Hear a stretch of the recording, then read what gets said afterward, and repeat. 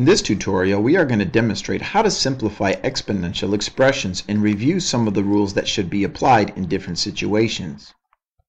In this example, we have an expression x to the third power times x to the second power. When multiplying bases that are the same, we simply add the exponents together. So in this case, this expression can be simplified to x to the fifth power. It is common for many people to incorrectly multiply the exponents together simply because they see a multiplication sign in between the two terms. So remember, do not multiply the exponents together when multiplying bases that are the same. You must add the exponents together when multiplying bases that are the same. Why does this rule work? Writing the original expression in expanded form reveals why you add the exponents when multiplying bases that are the same. By rewriting x to the third power in expanded form and x to the second power in expanded form, we can clearly see that we have 5 x's being multiplied together. We may simplify this expanded expression as x to the fifth power. So remember, when multiplying the same base together, we simply add their exponents together. But what about division?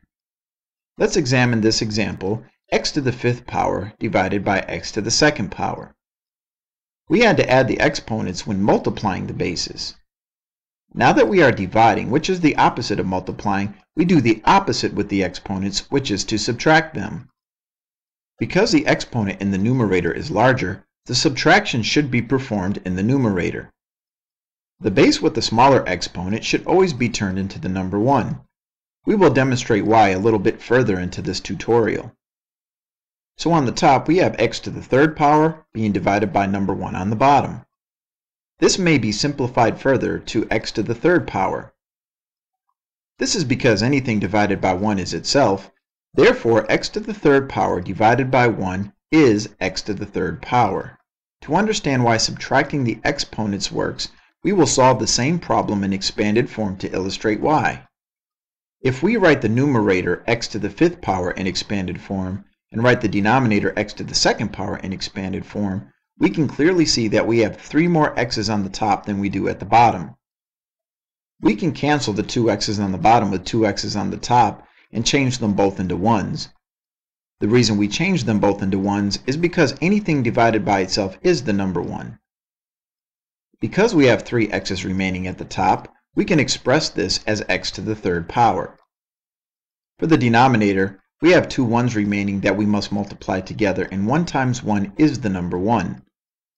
Once again, because anything divided by 1 is itself, we can say that x to the third power divided by 1 is equal to x to the third power.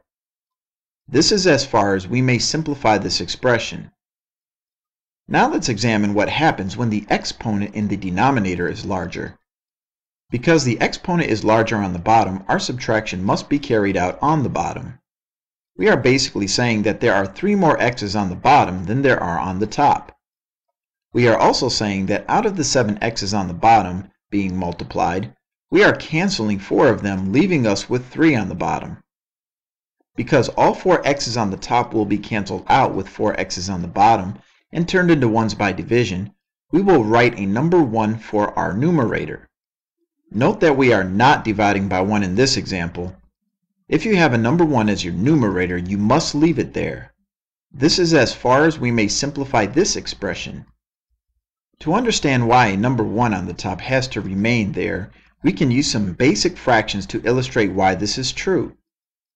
Any fraction that has a 1 as its denominator can be simplified to whatever the numerator is. In other words, with this example, 3 divided by 1 is the number 3.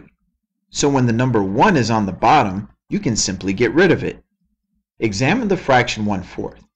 You may not eliminate the 1 if it is on the top. 1/4 is not equal to 4. We should clearly see why a 1 as a numerator must remain. Eliminating it would change its value. Let's examine an expression with different bases on the top and the bottom like the example shown. Notice that the letters that are the same are being divided because they are on opposite sides of the fraction bar.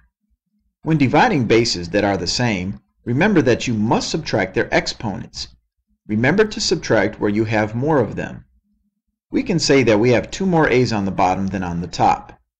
so write a to the second power on the bottom. All of the a's on the top will cancel out. We can also say that we have 2 more x's on the top than on the bottom, so write x to the second power on the top. All of the x's on the bottom will cancel out. You would cancel out 5x's on the bottom and 5x's on the top, so 2 x's on the top would remain, and that is why we write x to the second power on the top, or for our numerator. We cannot subtract the exponents of different bases, so we have simplified this expression as far as it may go. We cannot subtract the exponents of different bases, so we have simplified this expression as far as it can go.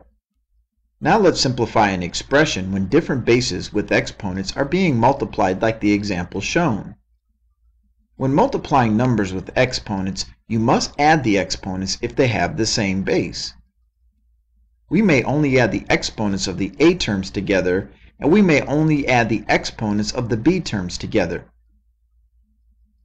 When multiplying a to the second power by a to the third power and adding their exponents, we come up with a product of a to the fifth power. When multiplying the b terms together, b to the third power times b to the fourth power, we come up with b to the seventh power. Because the bases are different, we cannot add the exponents at this point, so a to the fifth power times b to the seventh power is our answer.